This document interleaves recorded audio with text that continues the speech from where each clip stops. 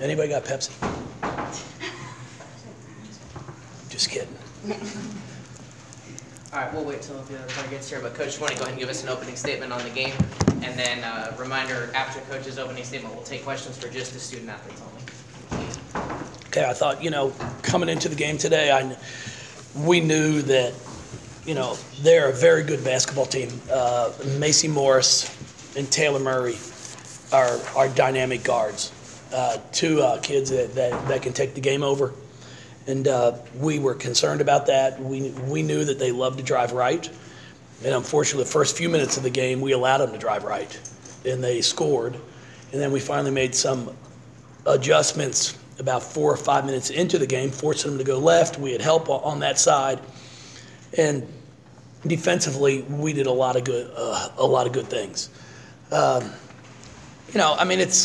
You look at our stat sheet, and I tell people all the time, we are 1 rebound away and 2 assists away of having 4 players with double doubles. I mean, it's not one player. Asia shoots the heck out of it. She scores.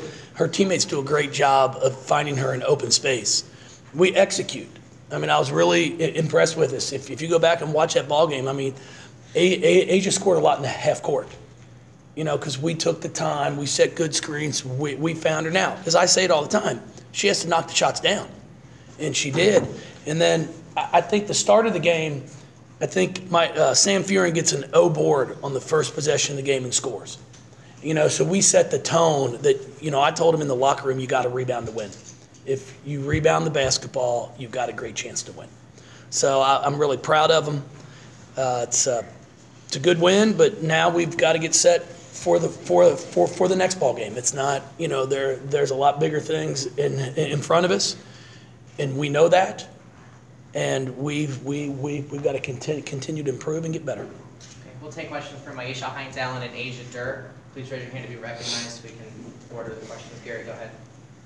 Asia, just talk about your comfort level tonight, just being able to kind of shoot especially from outside, even when you were being pressured. Well, I mean, my teammates give me confidence. They, find me on the court. Coach Walz calls great plays, and if I don't have the shot there, I know I have my teammates to count on, and they always, help me get hype and things like that. So, I mean, it's my teammates who get me going. I mean, it's so much fun playing out there with them. Do you have any questions for the student athletes? Myisha, what did you guys think of your transition game tonight? Really well. We were able to rebound the ball, and that's where it all starts, just rebounding at the defensive end, and then going in transition. That's one of the things that we were focusing on, too, this game. Gary?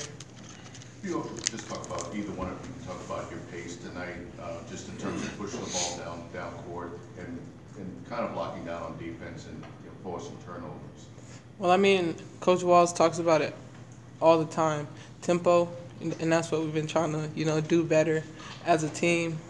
This past week, we've been working on scoring and then sprinting back on defense because, Kentucky, they don't waste any time getting the ball out the net. They go. So that's what we had to work on this past week. Myisha, what does this rivalry mean to you? It means a lot. Since it was my last one, I just wanted to come in here and do whatever I could for the team so we can get the win. But it's a big one. You know what it means to Kentucky, and you know what it means back at home. So it was just good that we were able to get that win. And I think it was some years, I don't know how long, Coach Walz mentioned it before the game, that we weren't able to ever win here in some time. So. Hey, just a quick question for you. Y'all went on a nice run in the first half. What did y'all see different in those last 2 or 3 minutes to go on that run? You talking about in the first half? Yeah. In the first half, well, we stayed hungry. We stayed aggressive as well. Coach Walz kept saying they weren't going to back down, even during halftime. That's what he said. So we just had to, stay hungry and not get comfortable. We know that we were up by like 15 or 20, but we had to, keep on going because he didn't take his best 2 players out for the whole game, so he was trying to make a statement. Either one of you out rebounded Kentucky, which was key to you guys winning, but those rebounds didn't come easy. Talk about the difficulty in getting those rebounds and being able to out-rebound. Yeah, they're an aggressive team. They were always in the paint. Their guards rebound the ball so well. I think it says Taylor Murray had 7 rebounds. So, I mean, their guards rebound so well. And then, say we did get the ball, they would come, they'll be right there. I know I got one poked away from me.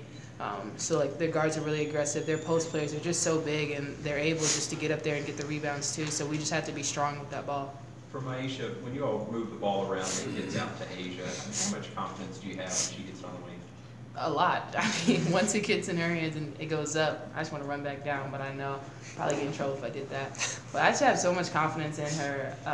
Over this past summer, playing with her at USA Trials, I've really got to see like what Asia is capable of doing, and I think now everyone is seeing what she's capable of doing. Like, I'll say it again, like, I think that she's the best player in college basketball, and I'm just happy that she's on my team. If you have a question from the student athletes, we can dismiss them in the locker room. Asia, what do you think of Dana over the past couple of weeks? Why do you think she's becoming so comfortable right now? Is it just that it took time for her to kind of get settled? Right. I mean, it's always tough coming from high school to college. You got to make that adjustment. We've been trying to help her in a practice. She's very coachable, and she wants to be great. Anytime you have a player like that who wants to be great, that starts to show. And I think in big games like this, fans and, players are really starting to see what type of player she is. Okay, we'll dismiss the players back to the locker room. Thank you. Continue the post-game press conference with Coach Walz. Again, if you have questions, please raise your hands so you can be ready. Jeff, in the last game in particular, when we had 7 players in double figures, you were talking about how much having that kind of support really, helps your approach.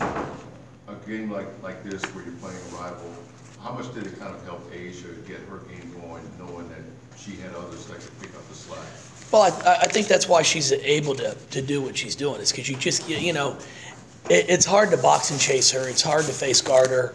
It's hard to just say, hey, we're just going to hone in on her, because then she does a great job of going to screen. And if you're not going to help off, well, then we'll set a screen for Myisha in the paint, and then she comes off and she scores. Having balance and depth is something that we haven't had at this level of it in the past. It makes life a lot easier for her when players can step up and knock down open shots. I thought Erica Carter was big. Erica was big in the first half because they challenged her to make open shots, and she did. And we did the same thing. And I've got to give a few of their kids a credit. We doubled the on-ball screen when Morris came off of it. She throws back to McKinney. She hits a 3. Tatiana Wyatt hits a 3. So they had kids step up and make some shots too.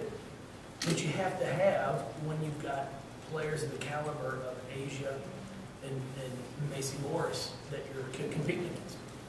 What makes Sam Kieran so effective as a rebounder? She doesn't stop. That's the one thing I'll give Sam. She moves without the ball. It's really hard to find that anymore. Players like to watch. Shot goes up, they don't like to watch. Sam moves without the ball.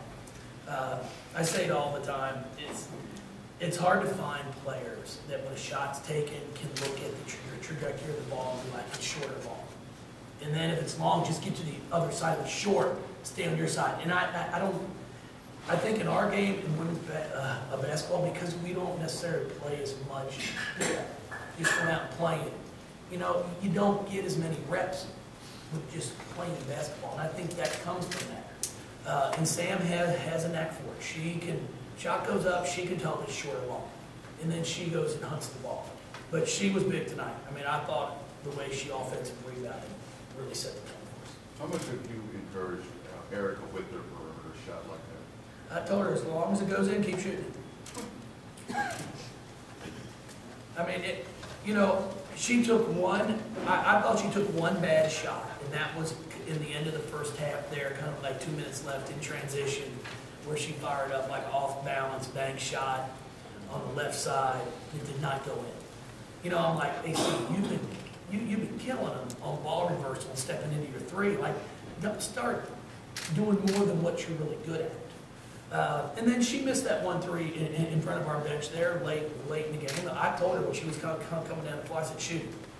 Now, what she can't allow to have happen is Mason Morris go down the floor and make a line. You know, you have to defend, but AC's put the time in. You know, when you put the time in and you work on your game, it's amazing what happens. And she went from, she did not make one 3-point shot her freshman year, not one, to where now you have to respect her, you have to guard her. Morris started the game 3 for 10. What was your defensive philosophy on her? You mentioned taking away the right. Our whole goal was to force her left, but you can't give her left. When she drives left, she goes to the basket for layups. It's what she does. Every time she goes left, she's going all the way home. When she goes right, she'll size you up. She's really good at a little step back. She does a great job. So our goal was play head up. If she's going to drive, make her go left. But then we fouled. You know, she got to the line some there in the first half, which I thought was a problem for us. And then we started to finally back off. But I was really pleased with how we did things. We have time for 2 more. When you look at, we talked about the offensive versatility, but when you look at defense, how do you see your depth there and who you think has been the standout so far? Well, I think defensively we're good too. I mean, we have players that can come in off the bench. I mean, Bianca Dunham did not, she normally gives us more. She's been really good this year. Now, she fouled well. 4 fouls in 3 minutes is pretty damn impressive.